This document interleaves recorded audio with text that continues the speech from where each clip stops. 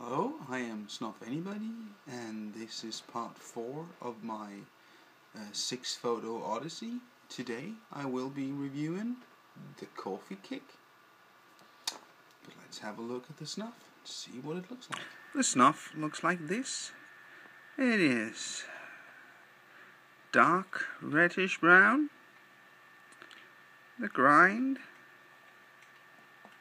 is medium. The moisture level is also medium. The snuff clumps up and kind of peels very easily and is quite easy to take. But let's see how this snuff smells. Okay, so in the tin I can smell coffee with just a hint of menthol on it, and a tiny bit of that good base tobacco. Yeah, that's basically it, but let's have a pinch and see how it works in the nose.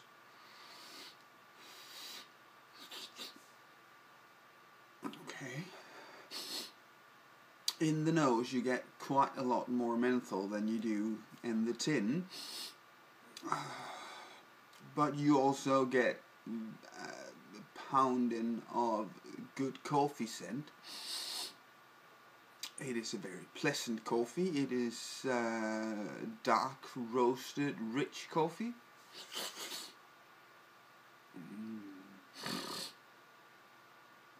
And there is also just a tiny hint of that very good base tobacco that we also find in the natural snuff.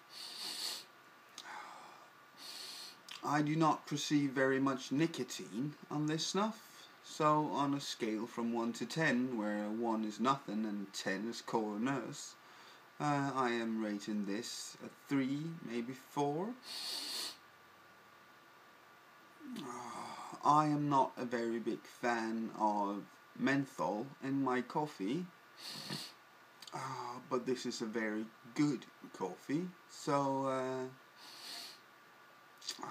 I am willing to overlook this.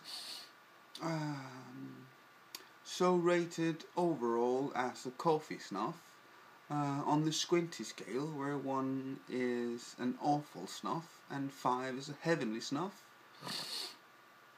I am going to be rating this 3.5, 4. Yeah, something like that. It is a very pleasant snuff and highly recommendable if you like menthol in your coffee. That's the end of part 4 for me. Please check back for part 5 of my 6-photo Odyssey. Goodbye.